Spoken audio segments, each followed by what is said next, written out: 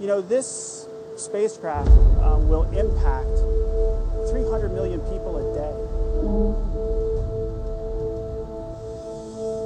This is GOES-R, the next generation of U.S. weather satellites that is set to revolutionize the way you get your daily forecasts. This information coming from this satellite behind me will literally be like going from analog to Ultra HD resolution with one simple flip of a switch.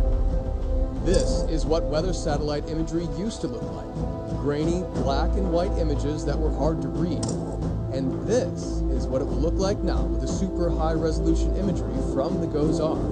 The first weather satellite, Heros 1, was small and circular with 2 television cameras that polar orbited the Earth.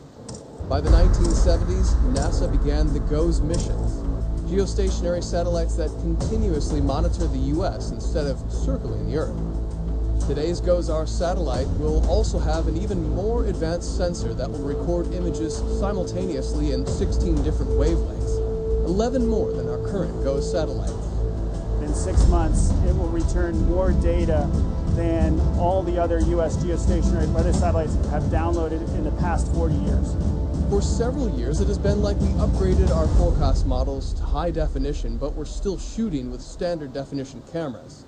But now, by starting with a higher resolution image with more detail, the global prediction models meteorologists use will instantly improve.